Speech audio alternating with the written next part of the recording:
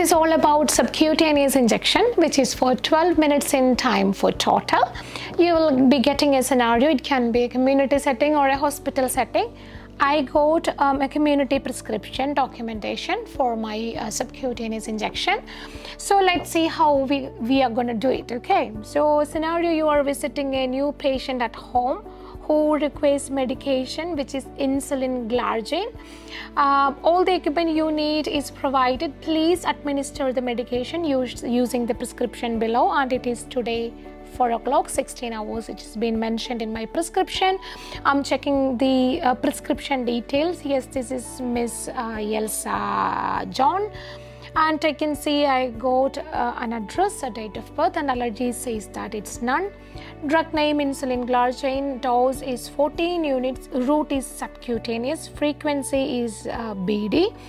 Doctor's signature, date and time, it's been mentioned, and there is a place for me to sign date and time. Okay, so I got everything what I need. I can see that the prescription is quite clear, legible and valid. I have checked everything. I'm going to start with my procedure. First of all, this is a community setting. I'm going to knock the door. Knock, knock. Is at Elsa's house. Elsa will open the door and tell that yes, it is my house. Yes, I'm Elsa. Elsa, my name is Jisna. I'm one of the registered nurse who is working here in this community setting, and I'm here to give your injection. Is that okay to come into your house? Yes, you can come in, Elsa will tell that. So you will be telling, all right, Elsa, is there any pets over here? No, there is no pets over here.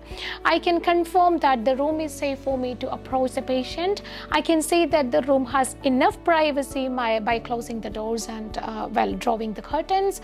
I'm going to do a quick hand hygiene as per WHO protocol. I'm taking my handful of hand rub, which is palm to palm, back of the palm, interlacing, interlocking, tip of the fingers, thumb rotation, wrist. Now my hands are clean and I'm allowing it for dry for next 30 seconds. I'm going to approach my patient. Hi Elsa, my name is Jisna. I'm one of the registered nurse who is working here in this community facility, and I'm here to give you an injection which is glargine. Have you had this injection before? Have you had this insulin? Elsa will tell her answer, whatever exactly it is. Okay, so just have an introduction section, then you will be going for the ID check. All right, Elsa, before I start my procedure, would you mind to confirm your full name, your first line of address, your date of birth, and then would you mind to tell me, Elsa, are you allergic to any medication? Elsa will tell none, so you will just proceed with the next step. So yes, I can see that you are having BD insulin. So have you had that before? You already asked, just to get more into the injection details. If they are telling, you know, they had the injection before, then you will be asking, do you remember which side was it? I had my injection on my left arm. So all right, Elsa, is that okay if I just proceed with your right arm this time? Okay, so anyway, your site will be prefixed over there. You will be knowing which side you're going to inject, but still you will be asking, since it is an insulin, you might need to alter your site. So just ask them which was their last site. Are they in any pain? Elsa, would you mind to tell me, are you in any pain? Are you comfortable? So yes, insulin doesn't have much side effect. It will definitely a pain-free procedure. Never mind, I'll be staying here for 30 minutes of time after my procedure. If you're feeling any concerns, I'll be there for you. But think a situation that you got an emergency situation, after that you can always call 999. You can just, if it is a non-emergency situation, yes, there is GP or 111 available. So is that okay?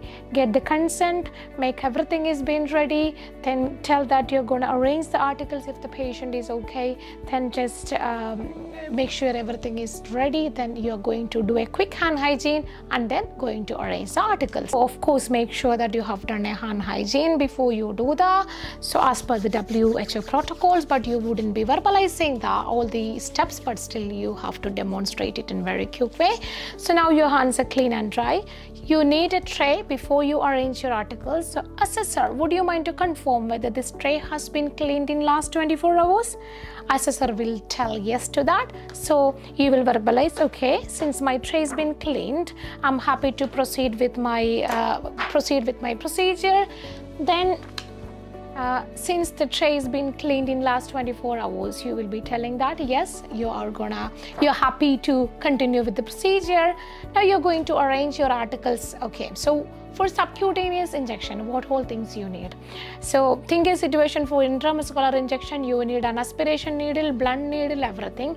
But for subcutaneous injection, you will get a syringe with needle. Okay, so everything is been attached, so you don't need to connect with any aspiration needle or a blunt needle or an injection needle or anything.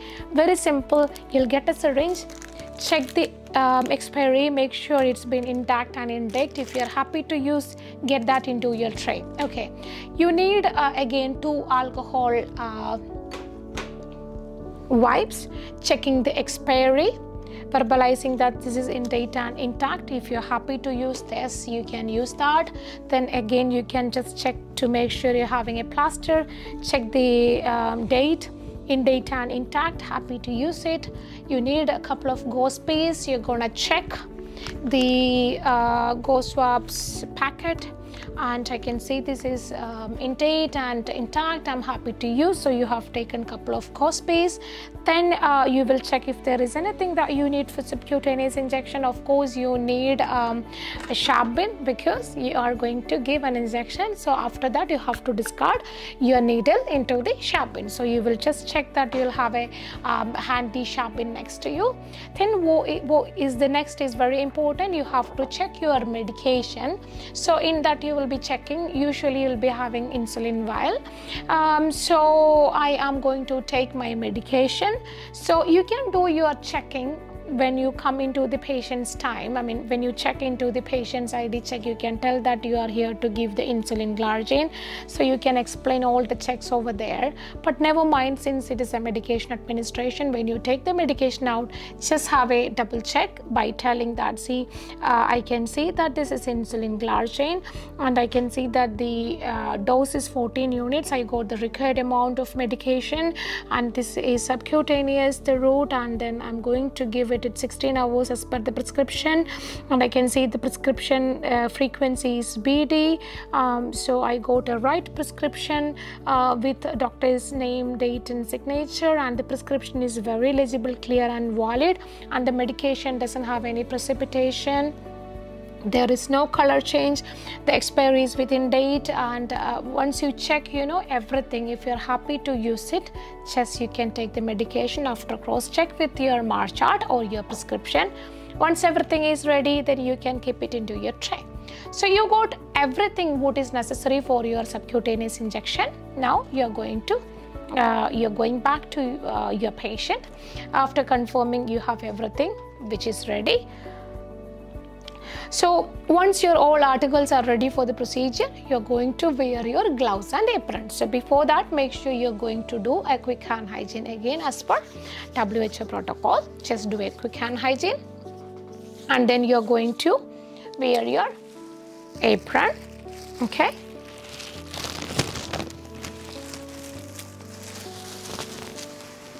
So you have done with your apron and gloves. When you're taking the glove box, just check the expiry of your glove box back. I can see that the box is within date, and yeah, I am happy to use the pair of gloves for me.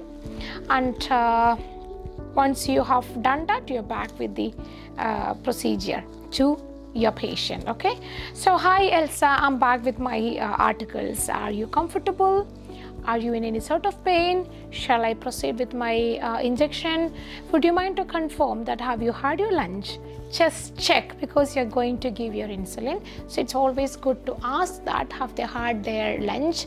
So assessor, would you mind to tell me what is the sugar level of the patient, if it is a pre or a post? It's always good practice.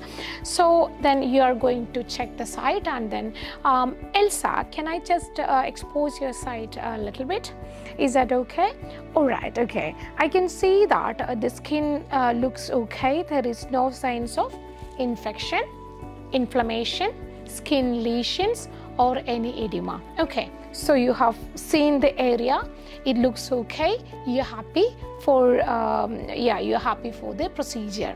Now you'll get a choice. If you see that the skin looks clean, you don't need to clean it, okay? But if it is appropriate, of course, you can take a cleaner wipes and then you can clean the site and dry it for 30 seconds. But since the skin looks okay and clean, I'm not going to clean the site again. So now what we are going to do, we are going to give the insulin. First of all, what we have to do, we have to clean the medication vial. So take an alcohol swab, clean it for 30 seconds, then dry it for 30 seconds. So you can leave that over here in your blue tray. Take the needle out, okay? So very simple. Remove the cap. Sometimes your needle does have a cap just below the area which you can remove it, but or else you can just remove the cap. Once you remove the cap, make sure you wouldn't be recapping it at any chance, okay? You're going to load the medication. So 30 seconds is over for dry, and then you're gonna withdraw the medication, which is 14 units of glargine. Take a little bit extra to make sure you're adjusting the dose, okay? You're leaving this one, the medication, into the blue tray. Then you are adjusting the dose, okay? So now it is 14 units, and then you will show this to the assessor. Assessor, can you confirm the dose? Okay, so assessor will look into the exact dose and they will be assessing, are you giving the right dose of medication? So once if the assessor is telling yes, I have looked into it, then you're going to insert the medication. So before you insert, make sure that you will be having a pair of cotton swab which is just next in your fingertip. Soon after, you can just give a gentle press after your withdrawing of the needle. Okay, how are you going to insert the needle? You're going to administer it in an angle of 90 degrees. Okay, so you'll be just giving a little pinch into the side, then you're going to insert at an angle of 90 degrees, and then you're going to give the medication within a time second span of 10 to 30 seconds, very slowly by counting till 30 seconds. Then after that, once the time bomb has been comes to an end, you're going to withdraw the needle straight into the sharp bin. Then once everything is okay, if there is no bleeding, you just look the skin side, everything is fine, you're gonna take a gentle take a plaster out, and then you're gonna attach the plaster if there is any bleeding. But just verbalize that if you're not putting any plaster, just verbalize that the skin looks okay. But it's always good practice if you can just put a plaster in, and then make sure the patient is dignified by just keeping all the exposed dress back as like how it was. Then you will be just verbalizing that you're going to remove or you're going to discard all the equipments as per the NMC guidelines in the necessary appropriate bin. You're going to dispose your apron and gloves, okay? You're going to dispose it, and then you are going to do a quick hand hygiene as per the WHO protocol again, okay? So once you're doing the hand hygiene also, you'll be telling that assessor, I'll make sure that all the equipments which I used will be ready for next use after cleaning it. Then you'll be coming back and you are gonna sign date and time, because you have done a medication administration. So of course you have to make sure that you are doing your signature part immediately after your medication administration. Come back, reassure the patient, make sure the patient is okay, and then tell that you'll be here for 30 minutes of time. If there is any emergency that happens after that, then just make sure you'll be calling 999 or just verbalize that, call 111 or GP if it is a non-emergency situation. Check whether they are in pain or any sort of troubles, and then just give them a comfort zone. Discard everything if you have time, or just make sure you'll be verbalizing it, but appropriate, just verbalize that you're going to discard everything as per the NMC guidelines in the appropriate bins, and then that is the end of the scenario. You'll be coming out after having a quick hand hygiene as per the WHO protocols. That's all about subcutaneous injection, which is there for 12 minutes of time.